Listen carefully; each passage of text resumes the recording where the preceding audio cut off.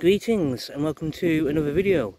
It's Saturday, 17th of August 2024, and I've just done a video exploring a section of Dothill Local Nature Reserve.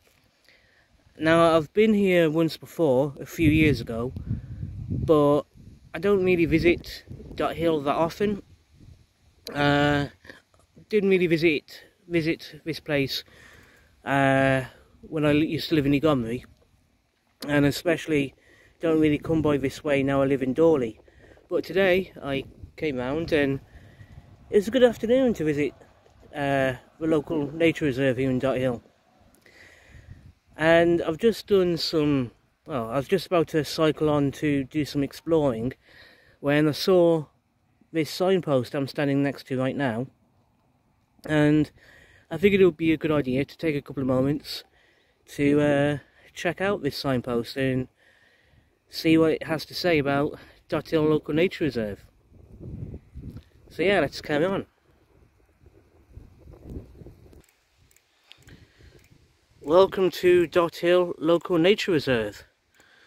And as you can see, first and foremost, we've got a map of the area, so you can have an idea of what you're going to explore as you go around here. And if you've seen my other video today about Dothill Nature Reserve, you'll know I only explored basically a small section of the area, but it was a beautiful area. I did walk around, it was absolutely gorgeous. So yeah, I'll have to make time and make the effort to come back and explore some of the other places. In the meantime, we're just going to have a closer look on what the information in front of us says.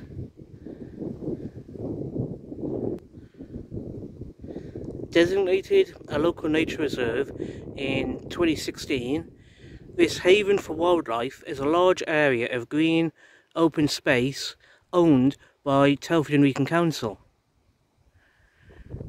Although surrounded by residential areas and main roads, the reserve is the tranquil home to a diverse range of habitats and species.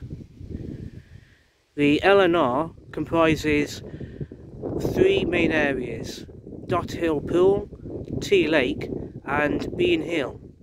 We hope you enjoy your visit. So, as you can see, Dothill, Spinney and Bean Hill Brook.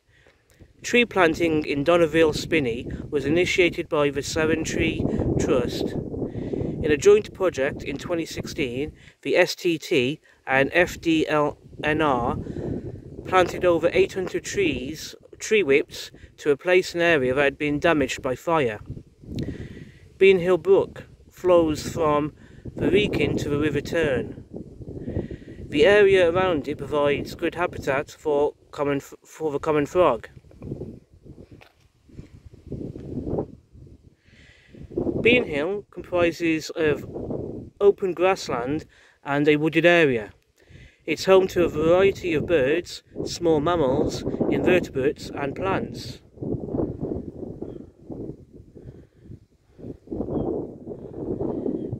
The henge provides a focal point and central place to meet.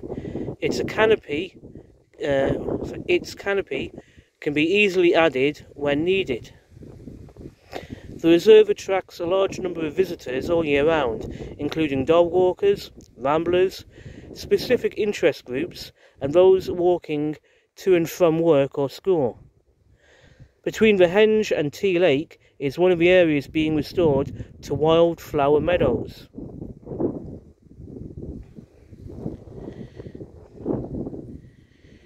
We've got a play area, site of the Dothill Manor and Dothill Park. Over the centuries, the reserve has been host to various fine residences, including a moated manor, landscaped gardens, man-made lakes, managed farmland, and many types of visitor. Perhaps the most important residents in this area now are the great crested newts. You've got the local primary school, Dothill Pool, Originally an ornamental pool on the estate, Dothill Pool is now managed by Telford Angling Association and Friends of Dothill LNR. Mature trees, reeds and shrubs provide good nesting conditions and habitat for wildlife. Amphibians live alongside large numbers of specimen carp and tench, and resident birds like swans, coots and ducks are joined by visiting migrant birds such as grebe and Canada geese.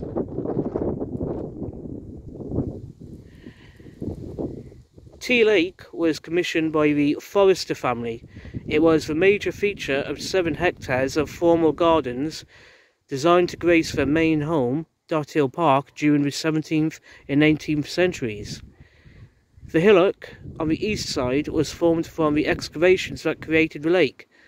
From its slopes, the local people could watch competitive water sports like sculling and water jousting.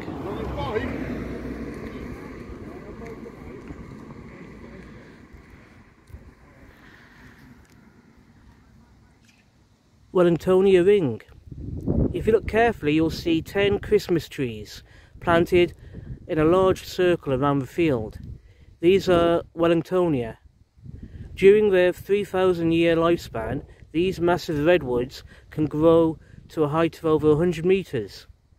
The trunk of each tree could eventually reach 8 metres in diameter. In the same field, near the main path, is a pool at the lower end of a wetland restoration project.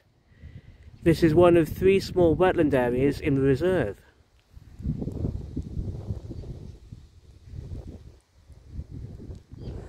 So yeah, excellent.